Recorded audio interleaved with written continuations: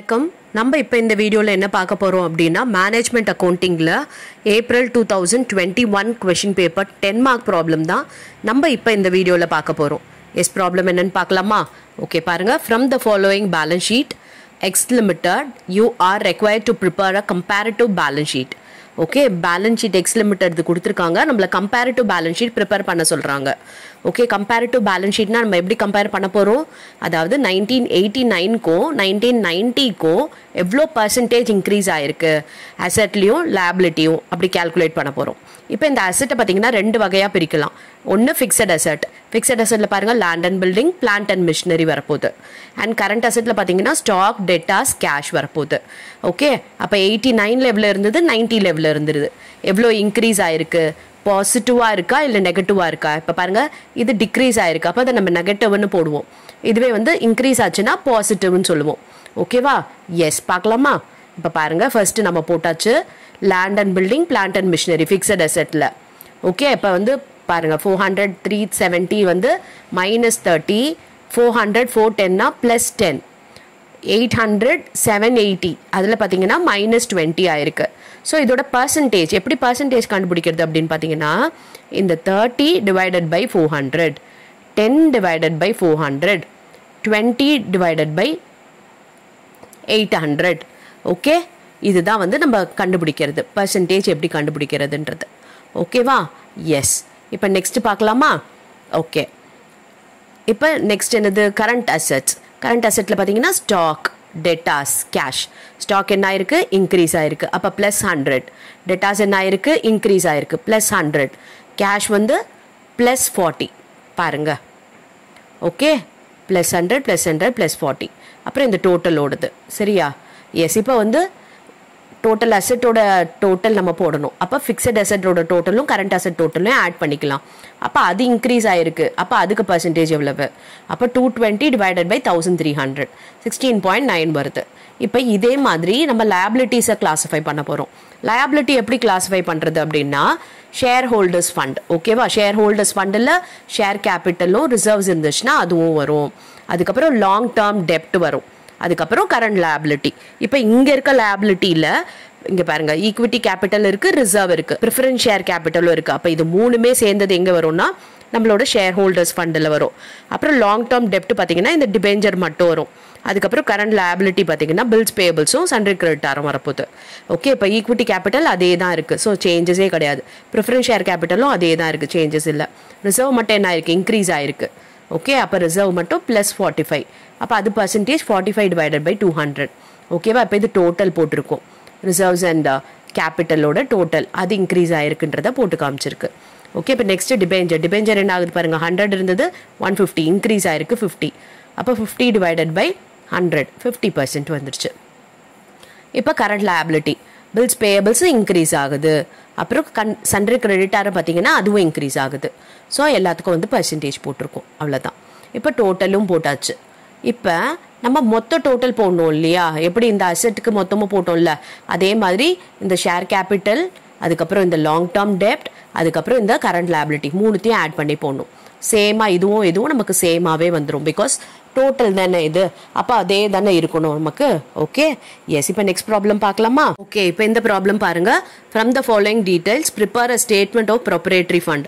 Long term loan 50,000, working capital 80,000, reserve to capital 1:2, current ratio 2 time, liquid ratio 1.4 time, fixed asset to proprietary fund 0.6. there are no intangible asset. intangible asset இல்லைன்னு சொல்லிட்டாங்க. Okay, இப்போ first இங்கே கொடுத்துருக்க இன்ஃபர்மேஷனை வச்சு நம்ம current assets, current liability and liquid asset, stock எல்லாம் கண்டுபிடிச்சிக்கலாம். அதுக்கப்புறம் பேலன்ஸ் வந்து நம்ம போடலாம். ஓகே, இப்போ நம்ம கரண்ட் ரேஷியோ வச்சு நம்ம ஈஸியாக இந்த கரண்ட் அசெட்ஸ், கரண்ட் லைபிலிட்டி கண்டுபிடிக்க முடியும் இல்லையா? ஏன்னா கரண்ட் ரேஷியோட ஃபார்முலா என்ன? Current assets divided by current liability. அது எவ்வளோ கொடுத்துட்டாங்க? 2 டைம்ஸ் கொடுத்துருக்காங்க. அப்போ current asset 2, current liability 1. Okay, அப்போ ஒர்க்கிங் கேபிட்டல் எவ்வளவு? 1. 1ஓட வேல்யூ 80,000. அப்போ பாருங்க போட்டாச்சு, 1ஓட வேல்யூ 80,000. அப்போ 2ஓட வேல்யூ என்ன? 1,60,000. அப்போ 1ஓட வேல்யூ என்ன? 80,000 தான். அப்போ கரண்ட் அசெட் 1,60,000, கரண்ட் லைபிலிட்டி 80. இப்போ நம்ம இதை வச்சு லிக்விட் ரேஷியோவை கண்டுபிடிக்கலாம். ஓகே லிக்விட் ரேஷியோ 1.4ன்னு கொடுத்துருக்காங்க. அப்போ liquid asset கண்டுபிடிக்கலாமா? 1.4ன்றது liquid asset, current liability இங்கே நம்ம கண்டுபிடிச்சிட்டோம் 80,000. ஓகேவா? அப்போ பாருங்க current liability 1ஓட value 80,000னா 1.4ஓட value 1,12,000.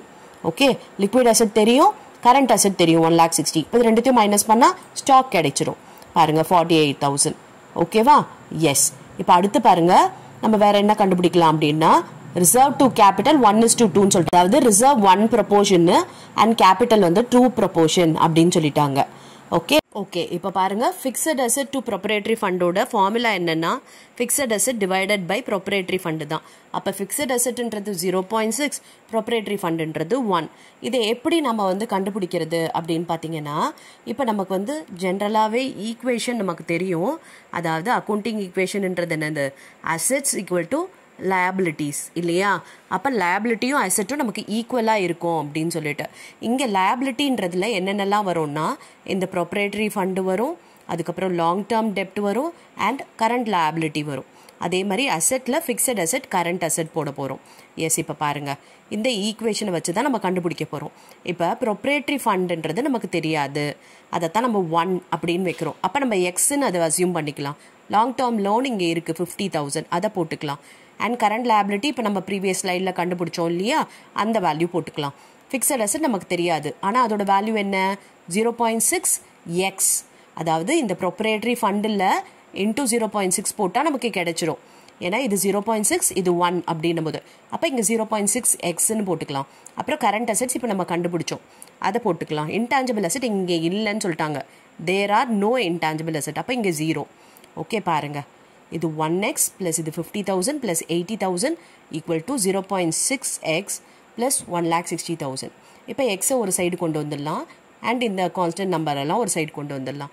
Okay X இங்கே போச்சுன்னா 1 minus 0.6ன்றது 0.4x ஆகிடுது. ஓகே இப்போ அடுத்த ஸ்டெப்பில் பார்த்தீங்கன்னா எக்ஸோட வேல்யூ கண்டுபிடிச்சிடலாம்.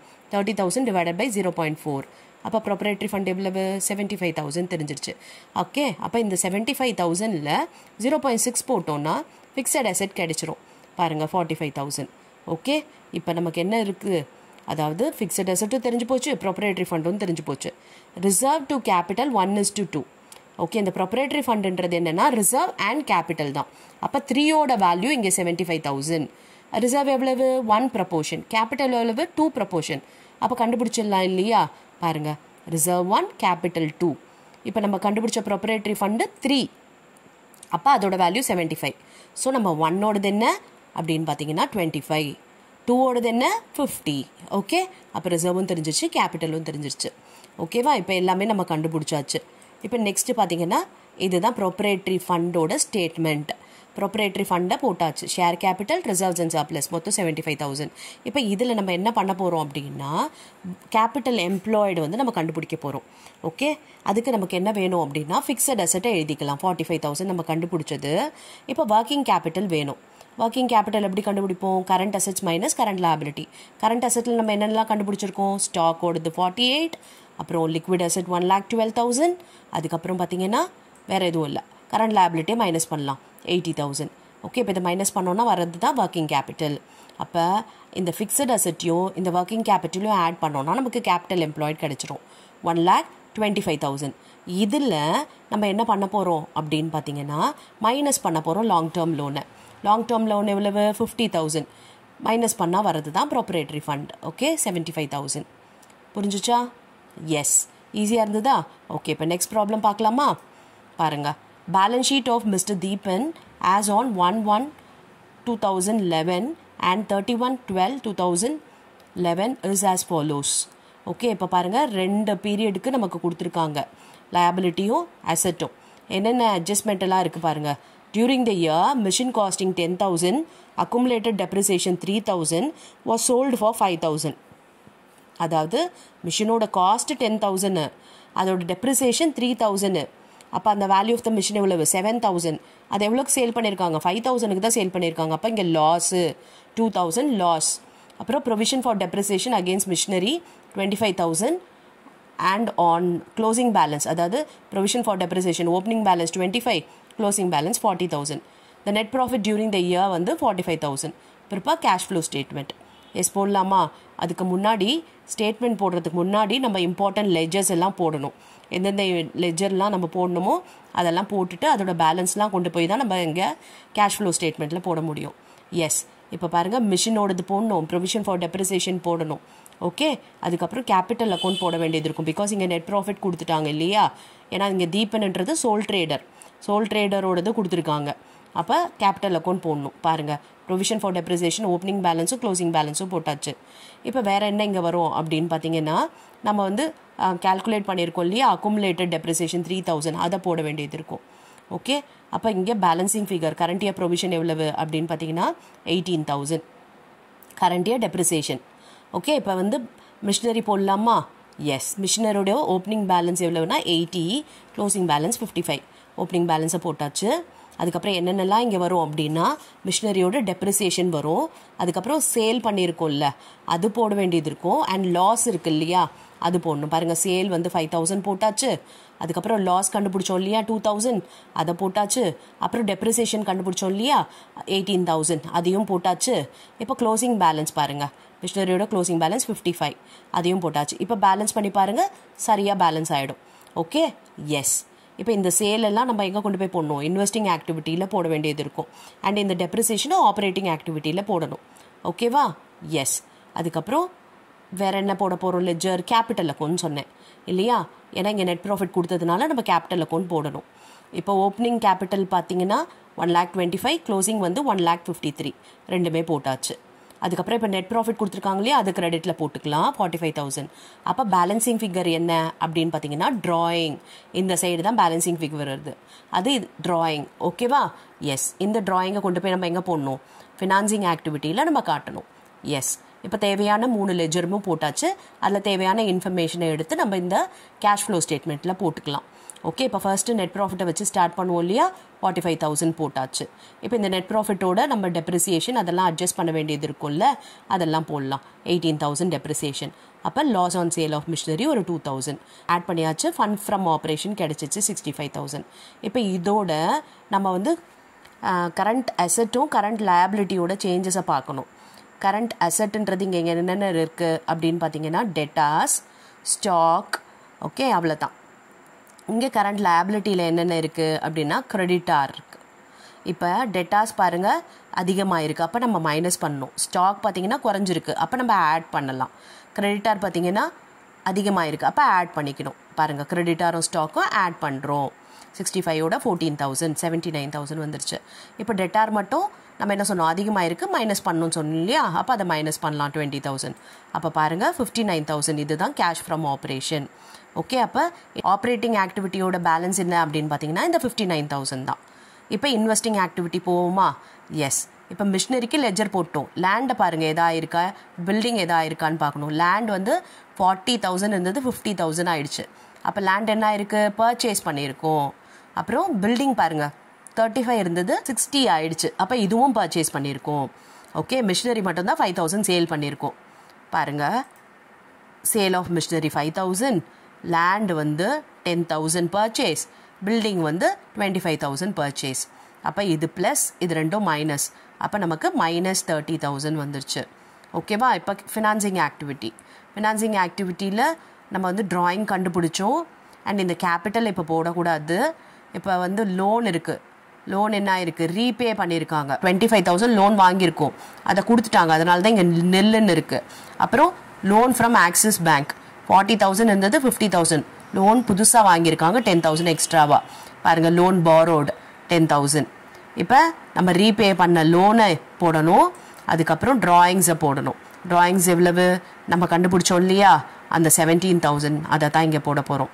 அதுக்கப்புறம் லோன் ரீபே பண்ண 25,000, இது ப்ளஸ், இது ரெண்டும் மைனஸ். அப்போ என்ன வரும், -32,000. இப்போ நம்ம என்ன பண்ண போகிறோம், நெட் இன்க்ரீஸ் ஆர் டிக்ரீஸாக கண்டுபிடிக்க போகிறோம். இது ப்ளஸ், இது மைனஸ், இது மைனஸ். மைனஸில் 62 இருக்குது, ப்ளஸில் 53 இருக்குது. அப்போ எவ்வளோ வருது, 3,000. Okay, S. இப்போ இந்த 3,000ஓட ஓப்பனிங் பேலன்ஸ் ஆஃப் கேஷை நம்ம ஆட் பண்ண போகிறோம். ஓகே, கேஷோட ஓப்பனிங் பேலன்ஸ் 10,000, இது ப்ளஸ்ஸு, இது மைனஸ். அப்போ நம்ம என்ன பண்ண போகிறோம், 3,000 10,000ல் போயிடுச்சுன்னா balance 7,000. 7,000 closing balance of cash கரெக்டாக வந்துருச்சு பாருங்கள். Okay cash and cash equivalent at the end 7,000. இது ரெண்டுத்தையும் அட்ஜஸ்ட் பண்ணோடனே வந்துருச்சு நமக்கு. ஓகேவா? எஸ். இப்போ நெக்ஸ்ட் ப்ராப்ளம் பார்க்கலாமா? A Limited requires you to prepare cash budget in order to arrange overdraft for the month of April to June 2018. Okay, இப்போ பாருங்க, நமக்கு வந்து February, March, April, May, ஜூனுக்கு கொடுத்துருக்காங்க. 5 மாதத்துக்கு சேல்ஸ் இருக்குது, பர்ச்சேஸ் இருக்குது, வேஜஸ் இருக்குது. நம்மளை வந்து 3 monthsக்கு வந்து பட்ஜெட் ப்ரிப்பேர் பண்ண சொல்லியிருக்காங்க. ஏப்ரல், மே, ஜூன்னு சொல்லிட்டு. Okay, 50% of sales are realized in the same month and the balance will be realized in the following month. சேல்ஸில் 50% அதே மாதமோ அண்ட் பேலன்ஸ் ஃபாலோயிங் மந்த்னு சொல்லியிருக்காங்க. அப்போ மார்ச்சோட 50% ஏப்ரலில், ஏப்ரலோட 50% மேல, மேவோட 50% ஜூனில். அந்தந்த மாதத்தில் அதே 50% போட போகிறோம். Creditors and wages R paid in the following month. கிரெடிட்டார்ஸும் வேஜஸும் following மந்த்னு சொல்லிட்டாங்க. ஃபாலோயிங் மந்த்னா மார்ச் ஏப்ரலில், ஏப்ரல் மேல, மே வந்து ஜூனில். ஓகே, அதுதான் பர்ச்சேஸ்ன்றது தான் கிரெடிட்டார். அப்போ மார்ச்சோடது ஏப்ரலில், ஏப்ரலோடது மேல, மேன்றது ஜூனில். த cash balance as on 1/4/2018 rupees 25,000. இதுதான் ஓப்பனிங் பேலன்ஸ் ஆஃப் கேஷ். போடலாமா அந்த ப்ராப்ளம்? எஸ், ஓப்பனிங் பேலன்ஸ் போட்டாச்சு. இப்போ இதோட கேஷ் சேல்ஸ் ஆட் பண்ண போகிறோம் 50%. அப்போ 1,08,000ல் 50% போட்டாச்சு. அதே மாதிரி 1,74,000ல் 50% மேலே போட்டாச்சு. 1,26,000ல் 50% ஜூனில் போட்டாச்சு. இப்போ கிரெடிட் சேல்ஸ் பார்த்தோன்னா மார்ச்சோட 50% ஏப்ரலில். பாருங்கள், மார்ச்சோடது 50% ஏப்ரலில், ஏப்ரலோட 50% மேலே அண்ட் மேவோட 50% ஜூனில். ஓகேவா? எஸ், சேலோடது முடிஞ்சிருச்சு. ஸோ இதை நம்ம வந்து ஆட் பண்ணிக்கலாம். கேஷ் ரிசிப்ட் வந்துருச்சு. இப்போ கிரெடிட்டார்ஸ் அண்ட் வேஜஸ் 1 monthன்னு சொன்னதுனால கிரெடிட்டார்ன்றது பர்ச்சேஸ். அப்போ 1,44,000ன்றது ஏப்ரலில், 2,43,000ன்றது மேலே அண்ட் 2,46,000ன்றது ஜூனில். இதே மாதிரி தான் வேஜஸ் 14,000 ஏப்ரலில், 11,000 மேலே, 10,000 ஜூனில். ஓகேவா? அவ்வளோதான். இப்போ ஆட் பண்ணிக்கலாமா? கேஷ் பேமெண்ட் எவ்வளோன்ட்டு ஆட் பண்ணியாச்சு. இப்போ இந்த ரெசிப்ட்லேருந்து இந்த பேமெண்ட்டை மைனஸ் பண்ண போகிறோம். 17,000 க்ளோசிங் பேலன்ஸ் வந்துருச்சு. இது நெக்ஸ்ட் மந்தோட ஓப்பனிங் பேலன்ஸ். இப்போ இதோட இதை ரெண்டுத்தையும் ஆட் பண்ண போகிறோம் அண்ட் இதோட இந்த டோட்டலை மைனஸ் பண்ண போகிறோம். நெகட்டிவாக வந்துருச்சு. அப்போ இது என்ன? Bank over draft. அடுத்த மாதத்துக்கு இதை வந்து கேரி பண்ண போகிறோம். அப்போ இது 96,000 வந்து மைனஸ். ஓகே, இப்போ 96,000ன்றது மைனஸ். இங்கே 63,87 ப்ளஸில் இருக்குது. அப்போ இந்த 96ஓட இது ரெண்டுத்தையும் ஆட் பண்ணோம். அதாவது இது மைனஸ், இது ப்ளஸ். அப்போ இதை அட்ஜஸ்ட் பண்ணோம் அப்படின்னா நமக்கு ப்ளஸில் 54,000 வருது. இந்த ப்ளஸ் 54,000ஓட இந்த 2,56,000 நம்ம மைனஸ் பண்ணோம்னா நமக்கு மைனஸ் 2,02,000. இதுவும் பேங்க் ஓவர் டிராஃப்ட். ஓகேவா? புரிஞ்சுதா? எஸ். அதாவது ஒரு மாதத்தோட closing balance next மந்தோட opening balance ஆகுது. ஓகே, அது வந்து நெகட்டிவாக வந்துச்சுன்னா ஓவர் டிராஃப்ட் அண்ட் ப்ளஸில் வந்துச்சு அப்படின்னா அது closing balance of cash. Okay, next வீடியோவில் நம்ம வேறு ஏதாவது கொஷின் பேப்பர் ப்ராப்ளம்ஸ் பார்க்கலாம். Thank you for your patient listening.